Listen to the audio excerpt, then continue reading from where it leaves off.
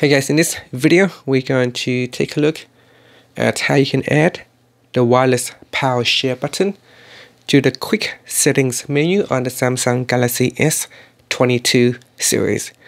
First, tap on the home button to go back to the home screen, and from the home screen swipe down at the top with two fingers, and in the quick setting menus tap on the option key at the top, then tap on edit buttons. In here, swipe across in the available buttons panel, and in here, touch and hold on the wireless power share button and drag it down into the quick settings menu and let go.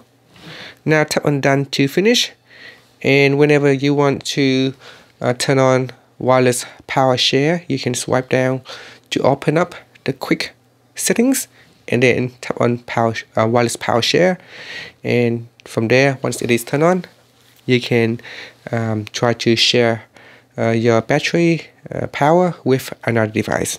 And once you have finished, you can swipe it down and switch it off. And that's it. Thank you for watching this video. Please subscribe to my channel for more videos.